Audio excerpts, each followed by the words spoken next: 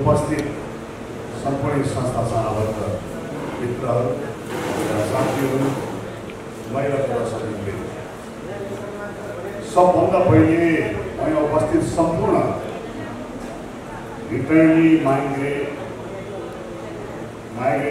र उनका विभिन्न तहमा बसेर काम गर्ने साथीहरूलाई म आत्मा र मनले नै अत्यन्त उच्च सम्मान गर्न चाहन्छु। तपाईँहरू यहाँ उपस्थित हुनुहुन्छ सामान्य श्रोता पनि होइन, सामान्य सहभागिता पनि होइन। यो मुलुकले वास्तवमा अत्यन्तै उच्च सम्मानका साथ कदर गर्नुपर्ने व्यक्तित्व यहाँ उपस्थित हुनुहुन्छ। त्यसको लागि म नेपाल सरकारको तर्फबाट यहाँलाई चाहिँ उच्च सम्मान व्यक्त गर्न चाहन्छु। र अहिले म नेपाल सरकारको एउटा चाहिँ जिम्मेवार यससँग सम्बन्धित चाहिँ मन्त्रीको हैसियतले उपस्थित भएको हुनाले यसै विषयमा केही बितेका कुराहरूको बारेमा म यहाँ चाहिँ राख्न चाहन्छु। अहिले भर्खर मात्रै यो 16 योजना पनि आउँदैछ नेपाल सरकारको र सम्माननीय प्रधानमन्त्रीसँग हामी बसेर यी विषयहरूको बारेमा छलफल गर्दाखेरि यो सबै कुराले आकर्षण गर्ने खालको, यो सबैलाई आकर्षित गर्ने खालको, यसका समाधान निकाल्ने खालको एउटा राष्ट्रिय आप्रवासन नीतिको आवश्यकता महसुस भएको छ र यो सरकार चाहिँ नेसनल माइग्रेसन पोलिसी बनाउनुतर्फ गएका छन्। त्यो माइग्रेसन पोलिसीले मात्र यी सबै समस्त विषयलाई चाहिँ त्यहाँबाट यो सर्किटलाई चाहिँ सम्बोधन गर्न सक्ने अवस्था हुन्छ। हामीले रोजगार या वैदेशिक रोजगारको कुरा गर्दाखेरि एकाङ्की हिसाबले चाहिँ एउटा मात्रै पक्षलाई छलफल गऱ्यो भने त्यो चाहिँ अन्याय हुन्छ।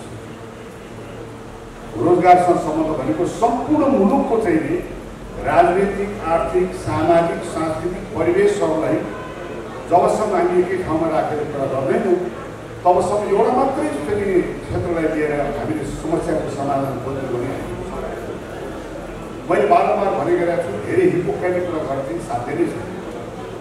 सबैलाई थाहा छ आफ्नै देशमा, आफ्नै समाजमा, आफ्नै घरमा राम्रोसँग सम्मानपूर्वक काम गर्न पाए, काम गरेर खान पाए, कसलाई बाहिर बाहिर ल्याएर हराउँछ। तर के छ भने त्यो अवस्था छ कि छैन भन्ने कुरामा चाहिँ पहिले हामीले छलफल गर्छौँ। मुलुकको अहिलेको वर्तमान स्थिति के छ या मुलुकका यही 10-15 वर्षदेखि अहिलेसम्मको अवस्था कसरी आएको छ, मुलुकको आर्थिक अवस्था, आर्थिक स्थिति के छ र अहिले अवस्थामा त्योसँग जोडिएका विभिन्न अन्तर्राष्ट्रिय परिस्थितिहरू कसरी निर्माण भएको छ। हाम्रो राजनीतिक चाहिँ अब यात्रा कुन हिसाबले भइराखेका छ, हाम्रा सरकारहरूको अवस्था के छ। हामीले यो पनि हेर्नुपर्छ कि विगतको चाहिँ 20 वर्षमा 21वटा सरकार हामीले जुन बिहोरेको अवस्था पनि छ, अझ त्यो अवस्थाको अन्त्य चाहिँ भइसकेका चाहिँ छ। हामी बारम्बार कुरा के गर्छ भने आर्थिक उन्नतिको लागि राजनीतिक अस्थिरताको, राजनीतिक स्थिरताको आवश्यकता पर्दछ। त्यो अवस्था छैन र अहिले वास्तव भन्यो भने मुलुकको जिडिपी भनेको 2.14-1.6%मा छ। त्यो जिडिपीले गर्दाखेरि हामीले यदि यहाँ चाहिँ जतिसुकै चर्को राष्ट्रवादी नारा लाएर फुर्ती लाएर कुरा गरेर देशमै रोजगारी सृजना गर्ने कुरा गरिन्छ भने मलाई लाग्छ त्यो चाहिँ वास्तवमा धोका हो। त्यसो हुनाले केही वर्षसम्म हामीले अहिलेको वैदेशिक रोजगारमा जसरी गएका छन् हाम्रो श्रमिक वर्ष ल्याएर त्यसको आधारमा चाहिँ यो मुलुकको कन्ट्रिब्युसन, जिडिपीको कन्ट्रिब्युसन अहिले औपचारिक हिसाबले करिब 30% छ भने अनौपचारिक हिसाबले कति छ भन्ने कुरो चाहिँ हामीले हेर्नै पर्ने अवस्था हुन्छ। र त्यो हुनाले गर्दा पनि नेपालको इकोनोमीको स्टेबिलिटी या डेभलपमेन्टको लागि चाहिँ हामीले वैदेशिक रोजगारलाई भर पर्ने अवस्था केहीसम्म रहन्छ। यो सत्य कुरा हो। हामीले यसमा टेकेर अलिक कसरी नीति बनाउने हिसाबले पनि काम गर्छौँ। हामी बारम्बार भन्छौँ बाधाको अवस्था हो। अब रह्यो यो अवस्थाको सूचना भएको छ। यो सर्किटको लागि चाहिँ पनि सबभन्दा महत्त्वपूर्ण विषय चाहिँ गाउँबाट वैदेशिक रोजगारमा जाने श्रमिकहरूलाई सुरक्षित गन्तव्यमा सम्मानित हिसाबबाट कसरी पुर्याउन सकिन्छ, त्यहाँबाट फर्केर आएकोलाई कसरी सम्मानित हिसाबले चाहिँ उनीहरूलाई पुनर्स्थापना गर्न सकिन्छ भन्ने सर्किट जो छ, यही सर्किटकै बारे मैले कुरा गरिरहेको छु कि एउटा आप्रवासन नीतिले नै यसलाई चाहिँ यो सर्किटले लिएर जान्छ। माधवजीले कुरा राख्नु भएको छ, विभिन्न मुलुकका चाहिँ उदाहरण राख्नु भएको छ। यो संसार वास्तवमा भन्यो भने यो कुनै आज नयाँ कुरा पनि होइन, यो नयाँ कुरा पनि होइन। यो चाहिँ आप्रवासका कुराहरू, यो माइग्रेसनको कुराहरू चाहिँ मुलुकभित्र बाहिर जहाँ पनि भड्काउँछ।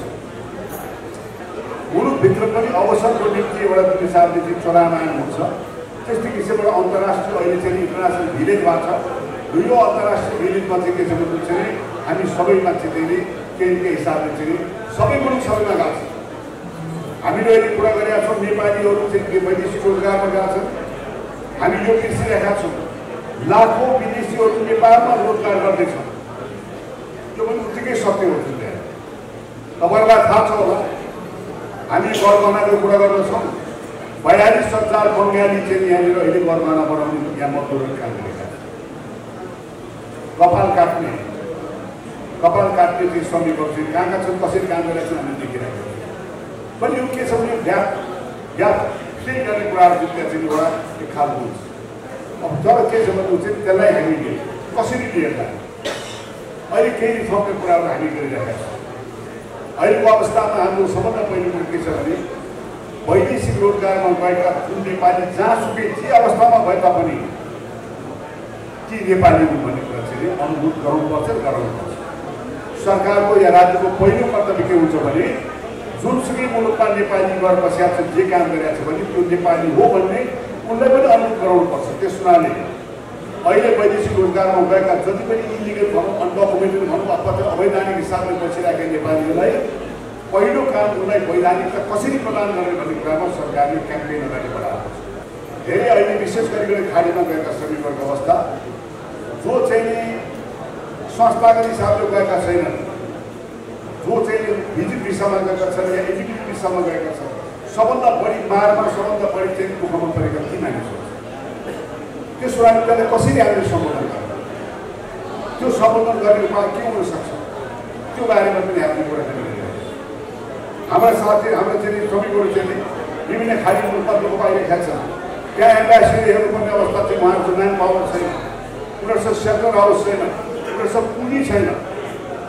अहिले भर्खर हामीले वैदेशिक रोजगार बोर्डबाट चाहिँ त्यो सबै कुरालाई सम्बोधन गर्ने गरिकन उनीहरूको निडको आधारमा हामीले चाहिँ सहयोग गर्ने कुरा गरिरहेको छ। त्यसै आधारमा चाहिँ विशेष गरिकन रिटर्नी माइग्रेन्ट भनेको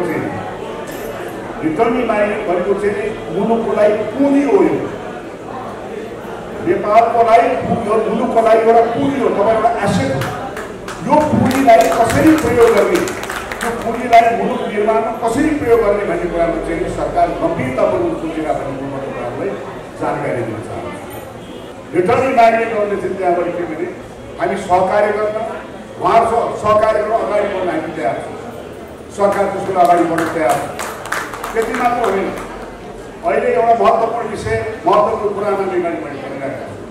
वैदेशिक रोजगारसँग सम्बन्धित कुराहरू र स्वदेशी रोजगारलाई जोड्ने हिसाबमा त्यो कहाँबाट जोड्ने, कसरी यसलाई चाहिँ के बुझ्नु चाहिँ त्यो अब तपाईँहरू कहाँ कहाँबाट के गरेर आउनु भएको छ, के स्किल तपाईँहरूको हातमा छ, त्यो राज्यले कसरी थाहा पाउने, राज्यले कहाँबाट त्यो जानकारी पाउने र तपाईँहरूलाई चाहिँ त्यो आधारमा तपाईँको निड के छ भन्ने कुरालाई संस्थागत दृष्टिको अहिले तपाईँहरूको सङ्गठन बनाउनु सरकारको हिसाबले, तर राज्यको एउटा पर्मानेन्ट मेकानिजम बन्नुपर्छ। त्यहाँ त्यो मेकानिजम बन्नेतर्फ चाहिँ हामी अगाडि बढेका छौँ। र अहिले प्रधानमन्त्री रोजगार कार्यक्रमबाट जुन अहिले 753 पालिकामा भएको रोजगार सेवा केन्द्रलाई हामी रोजगार हबको रूपमा त्यसलाई डेभलप गर्न खोजेका छौँ। त्यो रोजगार सेवा केन्द्र जो 753 पालिकामा छ, त्यो रोजगार सेवा केन्द्रमा एउटा डाटाबेस, एउटा डाटा ब्याङ्क हामी इस्टाब्लिस गर्न खोजिरहेको छौँ। अहिले एउटा चाहिँ तपाईँको national employment information management system भने निबिस भन्ने एउटा चाहिँ हामी सफ्टवेयर डेभलप गरेका छौँ।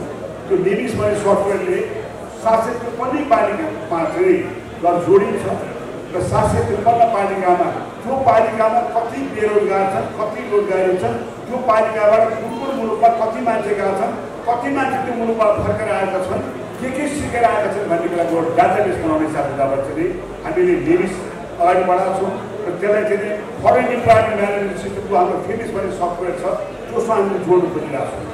त्यो जोडेको अवस्थामा चाहिँ अलिक त्यो स्थानीय निकायमा त्यो रोजगार सेवा केन्द्रलाई चाहिँ ट्रेनिङदेखि लिएर सम्पूर्ण चाहिँ अवेरनेसदेखि लिएर त्यति मात्र होइन, वैदेशिक रोजगारमा जाने जुन अहिले चाहिँ त्यहाँ व्यावसायिक संस्था या म्यान पावर कम्पनीहरूले जति डिमान्डहरू ल्याएका छन् त्यो डिमान्ड समेत त्यही गाउँपालिकाको पुग्ने हिसाबले हामीले मेकानिजम बनाउनु सकेका छौँ ताकि मानिसले आफै गाउँपालिकामा बसेर कुन मुलुकबाट के आएका छन् भन्ने कुरो जानकारी पाओस् र त्यो पालिकामा चाहिँ कहाँबाट के सिकेर आएका छन् भन्ने हिसाबले चाहिँ तिनको पनि एउटा डाटाबेस होस् भन्ने हिसाबमा हामी एउटा चाहिँ एकीकृत हिसाबले चाहिँ मिहिन हिसाबले काम गर्न खोजिरहेको र त्यसको साथसाथै भर्खर हाम्रो वैदेशिक रोजगार बोर्डबाट चाहिँ सुरुवातमा हामीले 10 करोड रुपियाँ छुट्याएका छौँ त्यो कसको लागि पनि रिटर्नी फर्केर आएका मानिसहरूले जे स्किल लिएका आएका छन् त्यो स्किललाई कमसेकम गरेर चाहिँ के भने फिनिसिङ टच दिएर उनीहरूले सर्टिफिकेसन गरिदिने सर्टिफाई गरिदिने त्यसको लागि चाहिँ हामीले के भने पैसा छुट्याएका छौँ र त्यो अहिले कार्यक्रम सुरु भएको छ त्यो जति पैसा चाहिन्छ दिइरहेको छ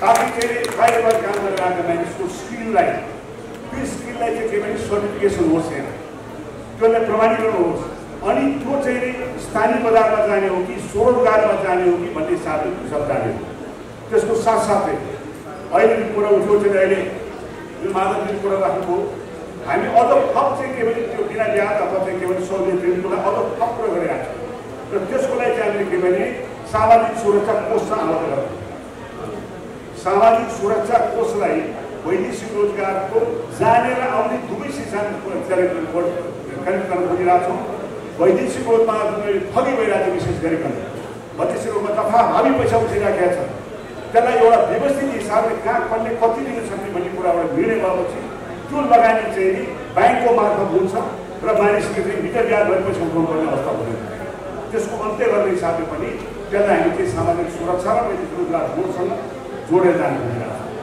अहिले हेर्ने मान्छेले हिसाबले विदेश वैदेशिक रूपमा जाने मानिसहरू एउटै मानिसले 3 ठाउँमा एउटै काम गरेर पैसा राख्नुपर्ने अवस्था सुरु भइरहेको कसले वैदेशिक रोजगार बोर्डमा पनि पैसा राख्नुपर्ने हुन्छ इन्सुरेन्स कम्पनी पनि राख्नुपर्ने हुन्छ सामाजिक सुरक्षा कोष पनि राख्नुपर्ने हुन्छ त्यो सबै वेलफेयरको लागि पैसा राख्नुहुन्छ त उनीहरूले कति वेलफेयर पाएको छ त्यसको बारेमा पनि एउटा स्टडी गरेर चाहिँ त्यहाँबाट इन्टिग्रेट हिसाबले अनडोर बनाउने हिसाबमा पनि हामी अगाडि बढिसकेका छौँ त्यसो यो क्षेत्रमा धेरै कुराहरू चाहिँ रिफर्म गर्ने कुराहरूलाई हामी अगाडि बढाउन खोजिरहेको छौँ हामीले आन्तरिक बजारको प्रवर्धन गर्ने हिसाबमा आन्तरिक रोजगारदाताहरूसँग चाहे एफएनसिसी होस् सिएनआई होस् चाहे घरेलु होस् चाहे विभिन्न संस्था होस् तिनलाई पनि ल्याएर चाहिँ के भने त्यो रोजगार सेवा केन्द्रसँग टाइअप गरेर कसलाई कस्तो मान्छे चाहिएको छ भन्ने हिसाबमा त्यसलाई चाहिँ के भने भोलि रोजगार हबको रूपमा चाहिँ हामी त्यसलाई डेभलप गर्नु त्यो सबै कुरालाई चाहिँ समेट्नु निम्ति एउटा राष्ट्रिय आत्मवासन नीतिको आवश्यकता पर्दछ त्यो कुरामा हामी अगाडि बढिरहेको छौँ।